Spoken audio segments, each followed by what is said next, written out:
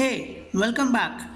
In this video, we are going to talk about 15 new phrases to express your emotion in a better way. These phrases are wonderful phrases which will help you out to express your emotions nicely, and it will also enhance the beauty of your language. It will really improvise your vocabulary skills or language skills.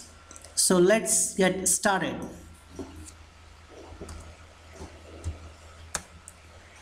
Flying high. Flying high means very happy. So when you feel very happy about some result or about something, then you can say that I feel flying high today. Example, she is flying high after the successful interview. That means she is very happy after getting success in her interview. Pumped up, meaning very excited about something. So he is pumped up for his first salary.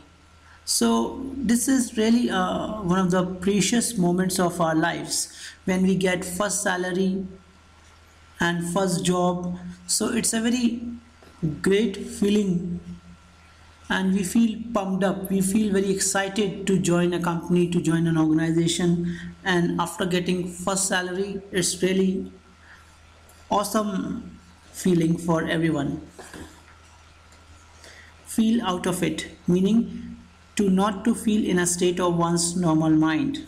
So at times it happens with everyone when we are not in a normal state of mind and we feel very agitated, very irritated. So that's the condition where you can use this phrase, feel out of it. He just woke up from a night of heavy drinking and felt so out of it. So this is an example of this phrase. Afraid of your own shadow. That means to be very frightened. Sometimes it happens with confident people also. They feel very scared. And the time comes when they are scared of their own shadow as well. So this sentence is talking about the same thing. Sometimes the people who appear to be the most confident are actually afraid of their own shadows.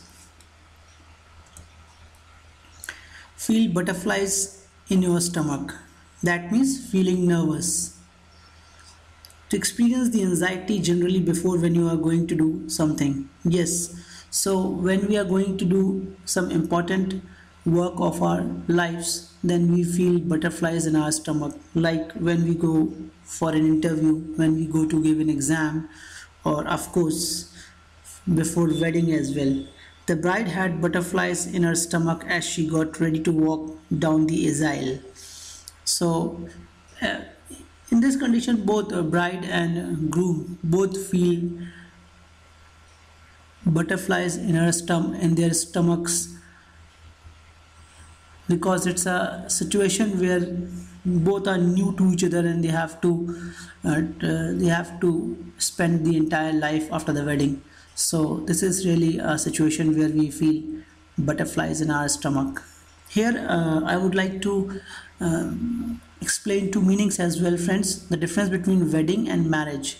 Wedding talks about the entire event which has got whole series of event. That's why we write wedding invitation on the invitation card. But marriage is the date on which you are going to tie knot with someone.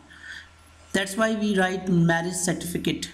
Marriage certificate talks about the date on which you have tied knot with your wife or husband. So marriage talks about the marriage date, whereas wedding talks about the whole event, complete set of events which are going to happen in the marriage. So I hope you have got the difference between wedding and marriage. Drive up the wall, meaning to annoy or irritate someone. His tuneless singing and drumming on the table drive me up to the wall. So sometimes we feel very annoyed or irritated, so we can use drive up the wall. So drive up the wall is used to express the irritation. Black mood, to be angry or to be depressed or to be irritable. So when we are in a black mood, that means we are in a sad mood or very angry. She is scared to ask for the weekend trip as her mother is in the black mood today. That means her mother is in a very sad mood or very angry mood. That's why she was not able to ask the question. So black mood means very angry or irritable mood. Bite someone's head off, to respond with anger to someone. I asked him one simple question and he bit my head off. So the meaning of this thing is to express your irritation or to reply someone in a very bitter way. That's called bite someone's head off. Grief stricken. Grief stricken means extremely sad. After his wife died in a car accident, he was left grief stricken. So, of course, when we lose someone in our lives, we feel grief stricken. And it is a very difficult situation to carry ourselves and carry the entire situation. Be at the end of your rope, meaning to feel very upset because you are no longer able to deal with a difficult situation. So sometimes it happens like we are not able to face the problems of our lives and we feel like helpless. So at that time you can use this phrase, be at the end of your rope. Sounds like you are at the end of your rope. Be down in dumps, meaning to feel unhappy or without hope. She's a bit down in the dumps because she's got to take her exams again. So let's say suppose you have given exams and you have to give the same exam again. So you feel like down in dumps because you feel unhappy or like hopeless. But someone has says that don't lose hope is the moral of the story. So don't lose hope. You have to keep working and one day you will get your success. So with this, friends, let's move on to the next phrase. Fool's paradise, meaning a situation when someone is happy because they are ignoring a problem or fail to realize its existence.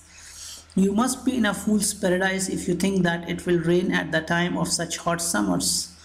So fool's paradise means a situation where we know what the problem is but we are not ready to recognize it or accept it.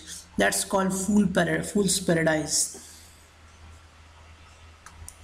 Petrified of, meaning extremely frightened, especially so that you cannot move or decide what to do. This is a condition of dilemma. When you are not able to decide what to do next, that's the condition.